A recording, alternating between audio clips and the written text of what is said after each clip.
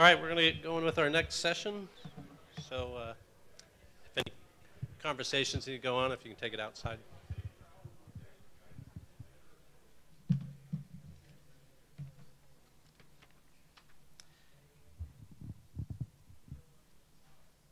So I guess only the strong survive. This is what's left, right? This session, we're presenting on airport events and activities. Bit of housekeeping. We have Baker International, that's one of our sponsors, so we want to make sure we thank them, make sure you visit them. And then also Southwest Airlines, make sure you fly with Southwest. From a show of hands, how many people here have actually ran some sort of airport event? How many of you have been fortunate enough to do that? We have a few hands here, and actually there's not a lot of hands that are raised, so there's a lot that can be taken from this. Again, my boss, Gary Peterson, has always said that if you've seen one airport, you've seen one airport. And so when you go to a different airport, you're always going to find a different situation, whether it's your tenants, your customer base, the elected officials. And so there's no one approach that fits all. We have a couple good practices that we're going to talk to you guys about on how you can manage and host an event, but it takes a lot of planning, a lot of effort, and a lot of having people sit on your couch and you counsel them in the meantime. So with that, I'm going to introduce James Jenkins. He's the airports director for the County of San Bernardino. And that's a system of airports, if you're not familiar with it. And they have 6 airports, and 2 of those airports are running events every year. So you have the Plains of Fame Air Show, and then the Apple Valley Air Show. 2 different approaches. One is ran by an association or a business, and the other one's actually ran by the county itself. So we have a wealth of knowledge. James has been with the county for, do we want to tell him? Too long. So with that, I'd like to introduce James Jenkins.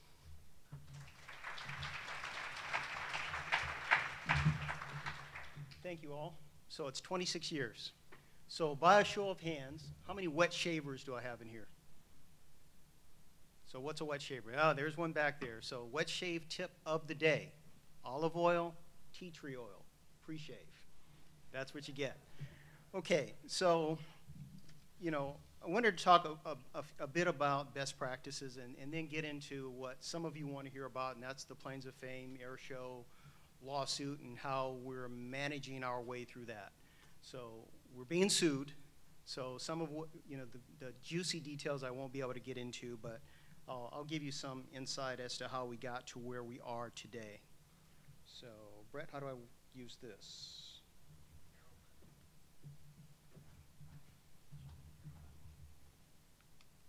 Okay, so just a few key points. First of all, relative to starting out any event, you know, start out by promoting your airport, be professional, and you have to be the resident expert. So one of the things that we've done is, you know, you want to develop key talking points for your airport. So when you run into people, you can talk about your airport in a couple of minutes or less. You know, key details, you know, acreage operations, number of tenants, return on your investment relative to how your airport impacts economically your community. Try to get those talking points and be ready to spew them out at a moment's notice. Engage your public information officer.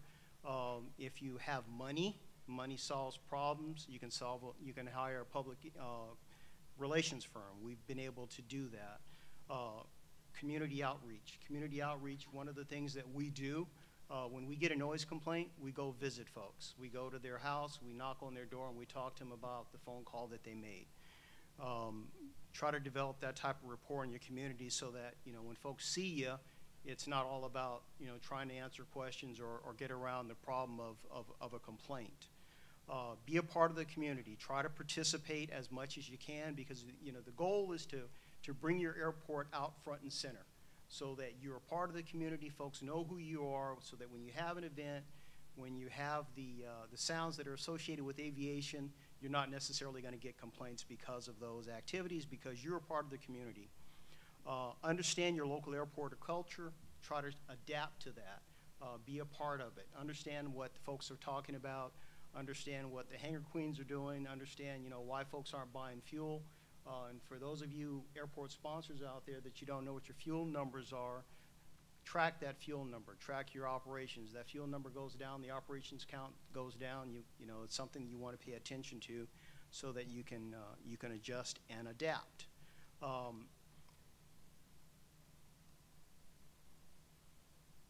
Educate your electeds. Just remember that you are the continuity. You are the staff member. Electeds come and go. They have a short period of time to make an impact, 2, 3, 4 years. But you as a staff member, you're going to be there. You have to be the corporate knowledge. You've got to keep things moving forward. You've got to be able to educate folks and understand and be able to communicate to them how you got to where you are, so that when they get the calls regarding your sounds of aviation, phone calls, they understand how you got there and what those sounds really mean to your airport environment. Understand the value of time and money, business acumen, sophistication. Again, be sophisticated about what you do. Make certain that your documents are in order. You understand what it is that's being promoted on your airfield, and you understand how that event can become successful. Understand your permitting and entitlement process. Try to have a standing CEQA document that covers some of the elements of what your special event may cover, so that if you get to a point of having a major event, you don't get that stumbling block of having a CEQA question come to be a stumbling block for something that could bring a lot of money to your organization or to your system. You have these things on the shelf, have them in the can that you can reach to, brings a lot of utility and value to your organization, so that, those things are perhaps things that your event sponsors won't have to invest in, which brings value and value added to the event.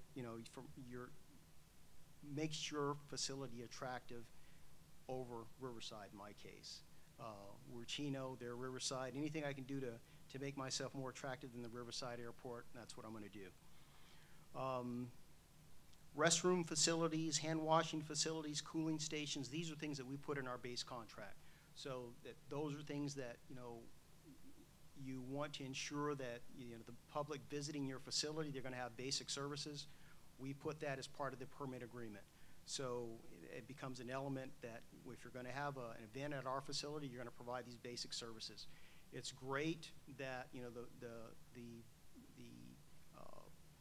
the service organizations can sell water for a couple of bucks a piece, but if you have a cooling station, at least you know that some folks that can't have, don't have that extra money to buy water will have a cooling station or water to be able to utilize.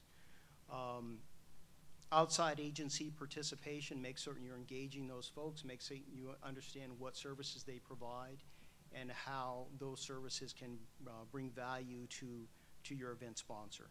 In my case, one of the examples I wanted to use was make certain that you include your public health department as part of your group of folks when you get into this next element of the Jumpstart meeting.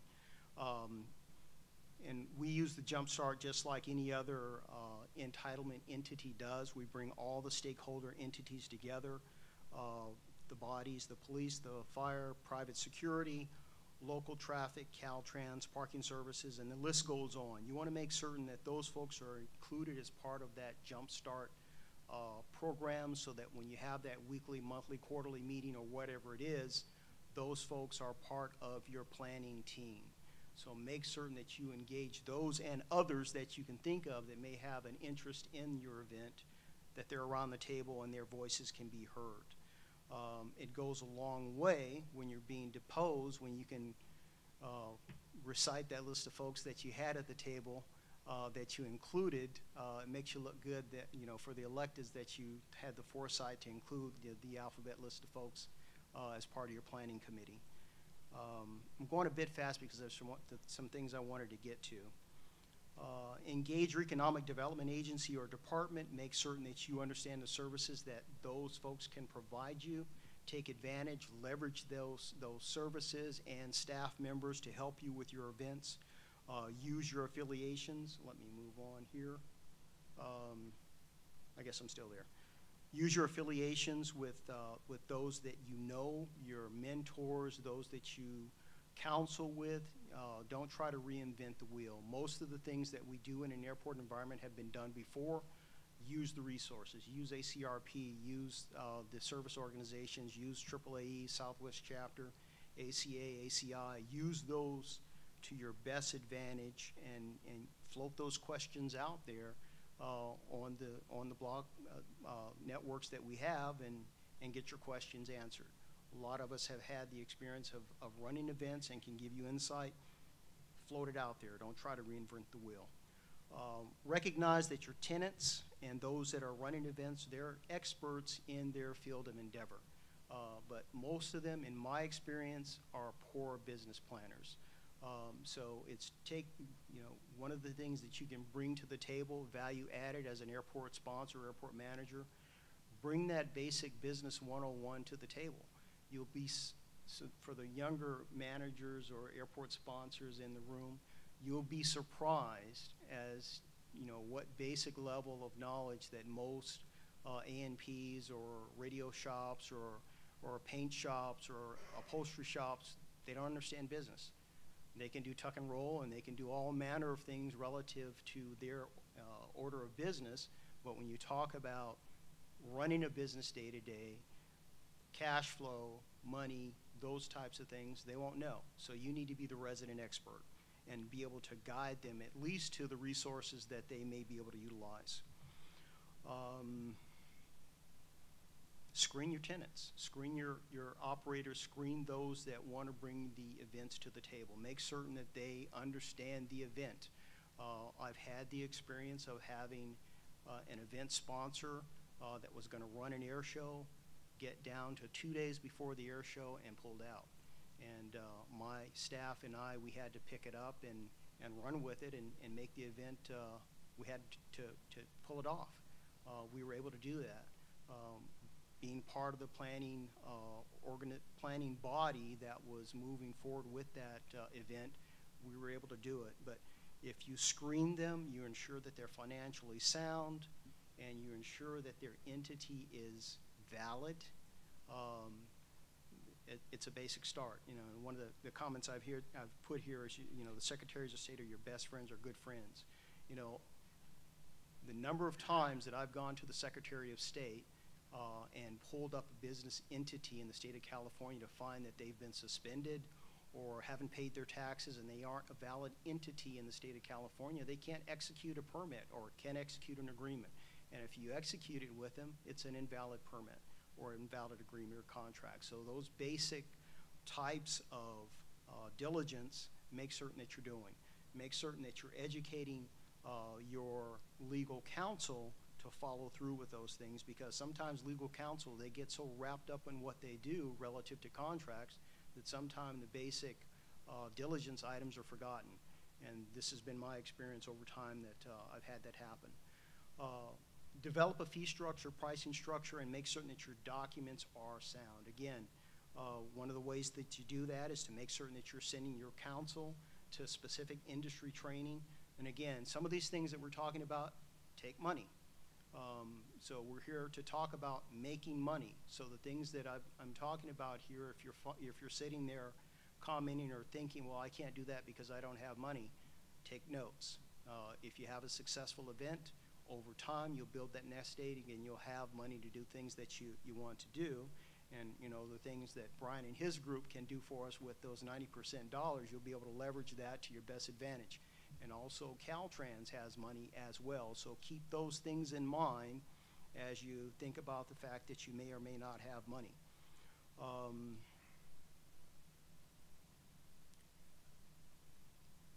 Use your event registries for your ticket sales. Track it that way. Make certain that your event sponsors understand that that's an important tool to utilize so that you can go in and you can track those analytics and understand, how your event's coming along.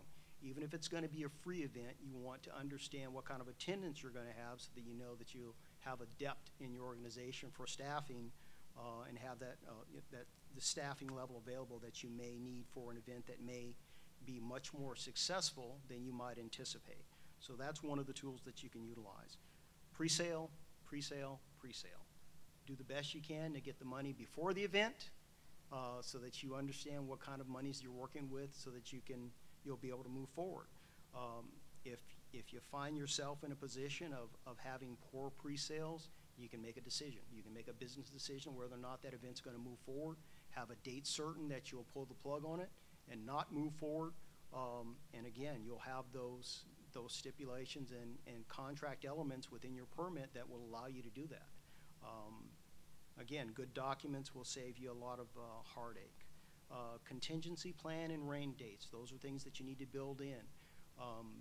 You know, some events like air shows, when you have, you know, air shows that we have at Chino and Apple Valley, we have assets that are coming from, you know, throughout the United States, and in some cases, you know, they're being crated over from across the pond, and, you know, they're coming in from all over the world, you know, so those types of things you may or may not be able to have a rain date for, but for those events that you can have a rain date for, publish it, so that folks know that if there is a rain date or some other contingency, your event's going to move forward.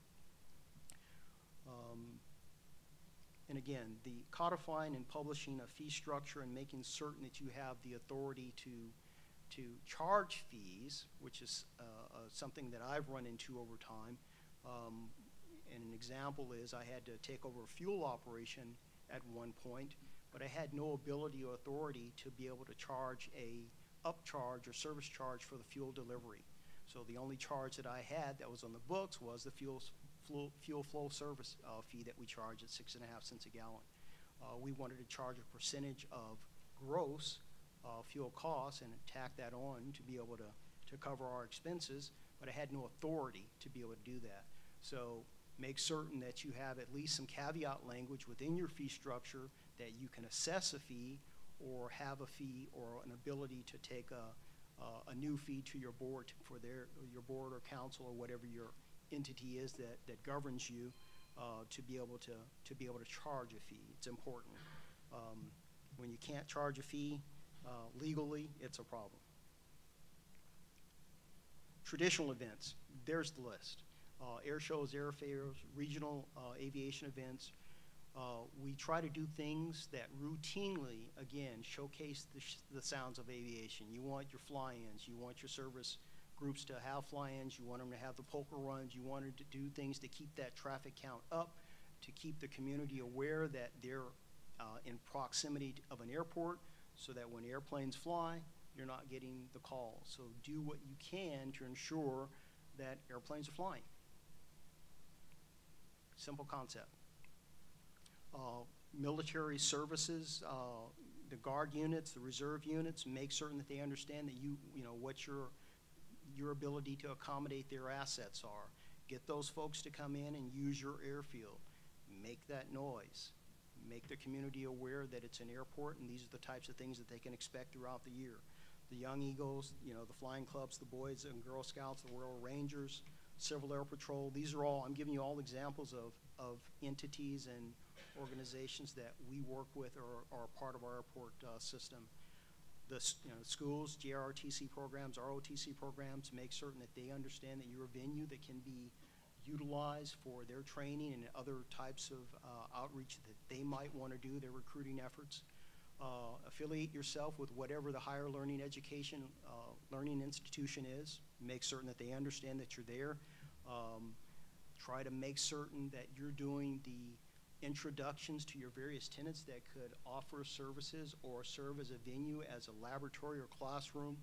I had the opportunity a few weeks ago to host one of Professor Prope's classes. They came in a planning group, and we gave them a tour, and we talked about groundwater issues at Chino Airport and groundwater contamination.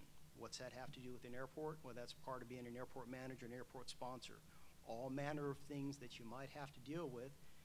Sometimes you got to become an expert in, and being that venue or place where folks can come and do things keeps your facility out in front of the community, keeps your airport out in front of the community. And again, make aviation noise as often as you can. Photo shoots, billboards, magazine spreads, television commercials, VAT list. Make certain that your registrar of voters understands that you may have a venue that can serve as a polling place. Again, the intent is to make your airport a part of the community. bring folks out to the airport on all manner of activities.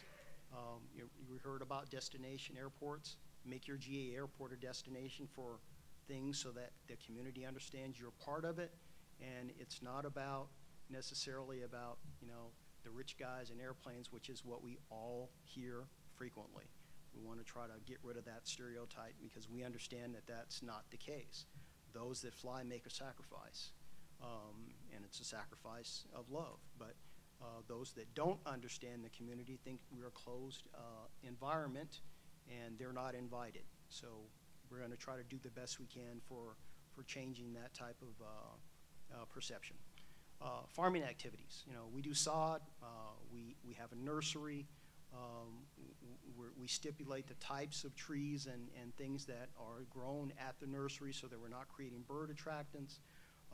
We host composting giveaways, again, things that get the community out to the airport so they understand that the airport's there and the things that the airport can offer other than for the transportation need. Major community events can be location driven. My example is we had an event for years and years and years called the Taste of Chino, where and you probably have these tastes of throughout your communities and organizations there, where your restaurants come in and other venue or other providers of services come in and they showcase what they do. Taste of Chino, we've hosted it for a number of years in a 50,000 square foot hangar. One of our tenants empties that hangar out, and it becomes available for that taste of event, and it gets people out to the airport. You know, we can host, you know, up to 10 acres of parking, 15 acres of parking, 30 acres of parking, whatever they need, that they can get into this 50,000 square foot venue over time. And again, it makes your airport a destination. It draws the community in. It makes you a part of the community. Proms, dances, a parking venue, make certain that you're participating in the service organizations, the Rotaries, the Kiwanis. Try to make yourself available at that 7 o'clock speaking engagement so that they understand that you're there and what you can offer. It's all about promotion at the GA level. We've had a carnival associated with an air show, you know, police and fire training, motorcycle training, motor training at the airfield. We've got a designated course. It's closed. They can do it. They can do it without being observed by the public because we're behind closed doors, right? We have access control. Unless you have a gate card, you can't get in. So they like that, they being the police organizations. Again, drawing people out to the community. You know, the Chino Airport is in an area where part of that development is literally has a shared property line. If you reach your hand out your window, you can shake hand with your neighbors, so they don't have much space.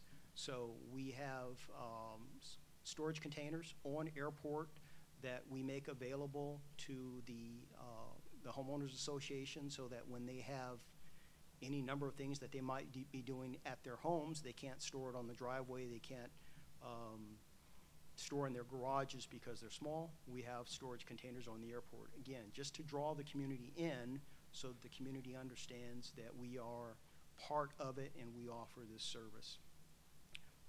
Vehicle storage, temporary vehicle storage, new vehicle storage, equipment storage, those are the types of things that you can accommodate.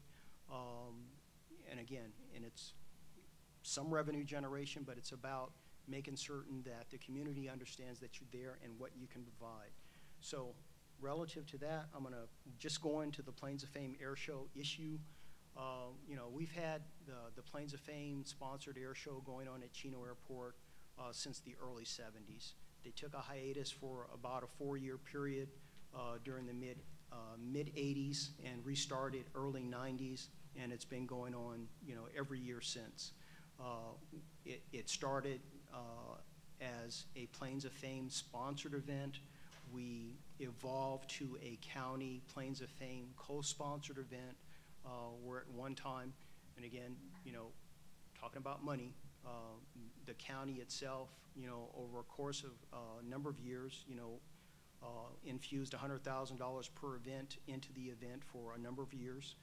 Not airport money, but county money goes along with making certain that your electeds understand the value of your facility, and the electeds did that on their own. Return on an investment, they believed they were going to get money back, but they did upfront participate with those dollars in the event. It's been an event that's been going on, has a long history, and then this year we have a lawsuit. We have a couple of disgruntled tenants that determined that the air show was disruptive to their business operations, that they didn't have access to their leasehold facilities, and they sued. They had attempted to enjoin the county in this matter for about a 4-year period prior to this year's lawsuit, and we basically told them, we're meeting the conditions of your agreement. You have access. We are the sponsor. We have the right and will continue to host events at the airport. And it's 3 days of events out of 365, and everyone at the airport has found a way to become a part of the program and found a way to make money, but these folks were not able to. I have strong opinions about what has occurred there, but we got down to the 12th hour, and they withdrew the lawsuit relative to the action that they were attempting to stop the air show for that particular weekend, but we still face the lawsuit as a civil action in the fall, where we'll have a hearing to determine whether or not the air show will actually move forward in years to come. This year, just so happened, I did charge a license agreement to the Plains of Fame because we have some expenses that we weren't able to recruit. The sharing agreement of profits, they've never met that threshold in the recent past, so we weren't seeing revenues. And my out-of-pocket expenses are about $10,000 a year between hard expenses and staff time. So I charged them that basically this year. I think I charged them $8,900 license fee. So they had to pay me up front the license fee to have the air show at the airport this year. It's a completely licensed event, managed and put on by the Plains of Fame. We provide the venue. We provide some services relative to infrastructure preparation, but it's managed by Plains of Fame. With that, that's the presentation, but I'll entertain questions. So let's go with the canned questions. Hey, James, I got some questions for you. Sure. And I'm 5 minutes over. I'm going to take about 3 more minutes. Check, check, check. Okay. So with regards to your elected officials, what are some of the general talking points you would deliver to them? And a follow-up to that, knowing that an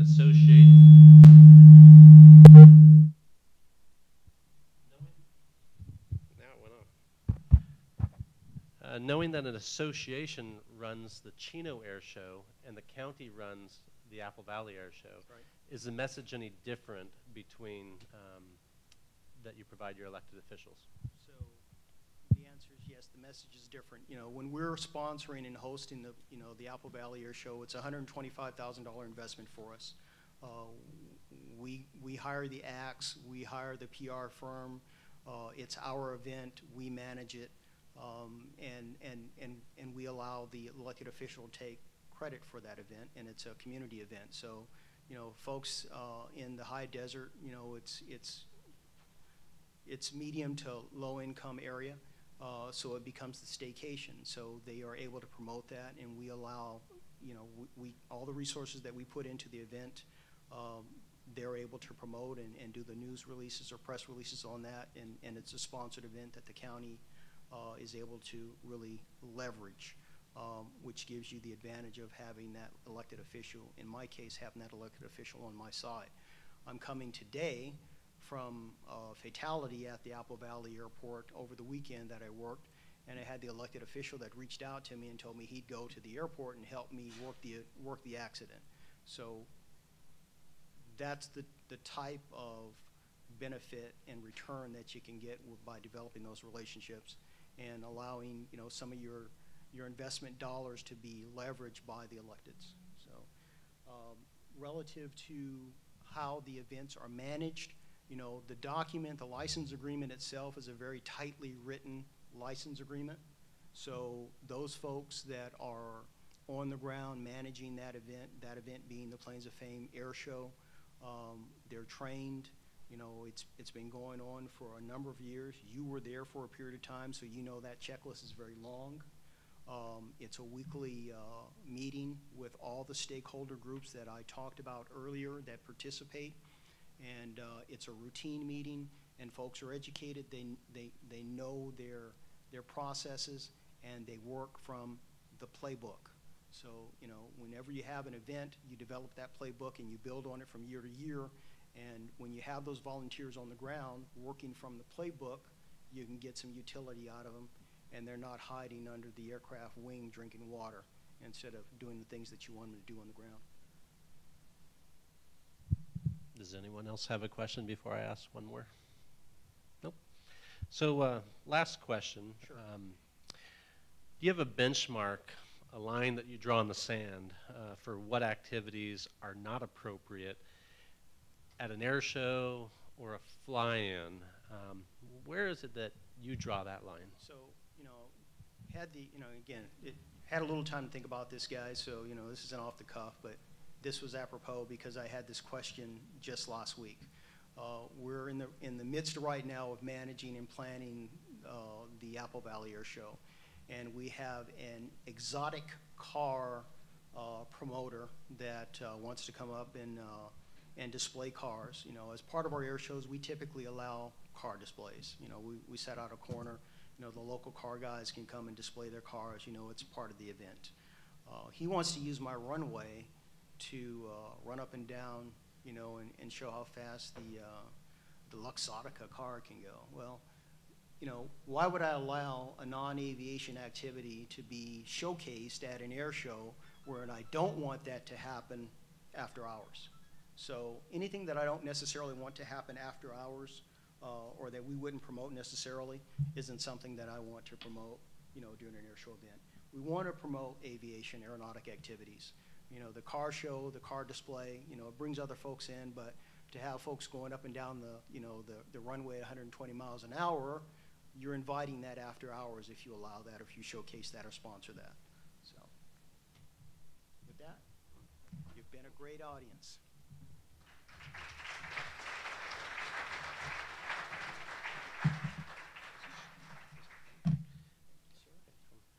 Thank you, James, for coming out here and presenting on that.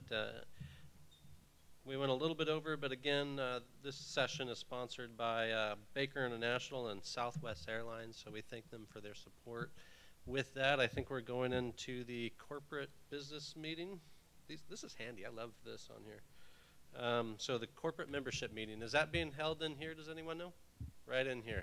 So thank you, everyone.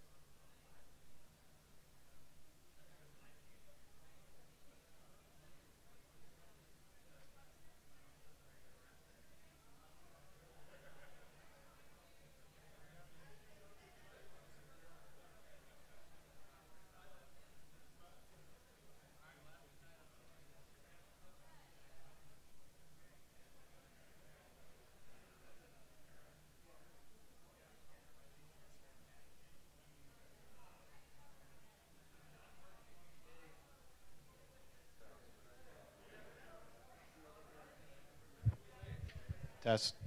If the corporate folks can gather up in front, please, we'll have the corporate meeting. And what's that? If you're not part of the corporate, Jessica Bryan says, get out.